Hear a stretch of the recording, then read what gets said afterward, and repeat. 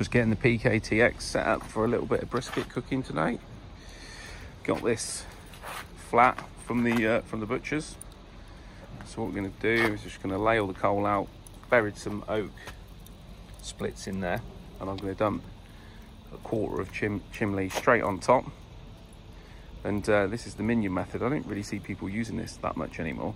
So yeah, sprinkle the coals all across, gradually burns down through the day, and then I'll show you how we set up the grill grates to put a big slab of meat like that on that as well. So it should be pretty easy. So there we go, just scattered the coals across the top of the unlit coals. Running Masterbuilt lump with charcoal today. It's a really nice smoky charcoal made from post oak and pecan and such like. Got the Cookmore grill on top, a water pan underneath. I'm just gonna lay the brisket on the top there, shut the lid, and that should be good all day. I don't know if we'll probably have to wrap this. It's a little bit lean because it's a UK brisket. Probably wrap it with a bit of moisture. I've left my beef tallow at home, so I'm gonna have to come up with a different plan for what we wrap it in. But yeah, we'll see what sort of colour we get on it. Could do with getting this done in 6 hours today. So I'll just put that on and fill the water pan with a bit of warm water, and off we go. PKTX, our red one. It's done a lot of service, this one. Keeps on going. We got a few of these left in stock now. They've been discontinued by PK, which is a little bit of a shame. So they're a bit of a collector's item now. So after this batch, that is it. We've got red, silver, graphite. So yeah, drop us a line if you want one of these bad boys for the summer. And yeah, great bits of kit. This is probably my favourite PK of all of them. Legendary, this one. This is the original capsule. So I'll talk more about that later. Vents are going to be about halfway open on the top, fully open on the bottom, and we'll see how we go. Going for about half an hour. We're up to temp. It's about 225 in there. Bottom vents fully open, top vents a quarter, maybe a little bit more, a third. These TXs, I mean all the PKs, they lock in really sort of easily. I always like to leave bottom vents open when I've got big chunks of wood in there like that, and do all the heat regulation with the top vent. I find that works best on pretty much everything that I use. So yeah, clean blue smoke with those nice big chunks of oak in there. This temperature gauge is just coming up to speed. Running it all through the meter block. Those meters, these are really good, these meters. I can be across at the other building and still be monitoring the temp. But I won't need to do anything with this for, well, all day probably now. There's quite a bit of charcoal in there. It's not crazy cold today. It's about 9 degrees.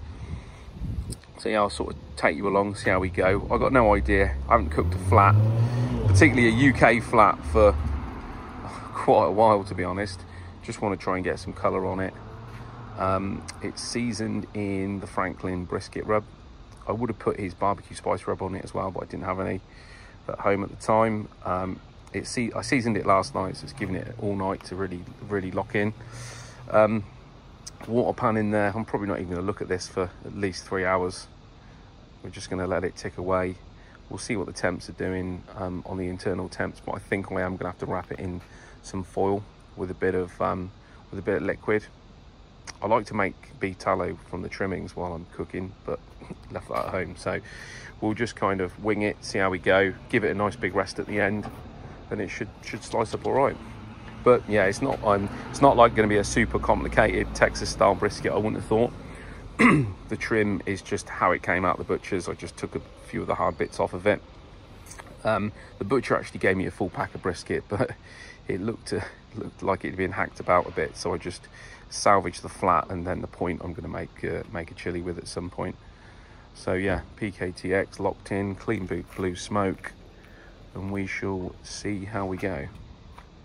So we're about 2.5 hours in. PK's been locked into a steady 250 Fahrenheit. Let's have a look. Yeah, looking all good so far. Not a lot of charcoal used at the minute, so we'll just keep on going with this one. Okay, about 4 hours in, just past the stall. and the brisket is looking pretty good. I think we're going to keep on going, build a bit more colour. We've still got about half the charcoal left.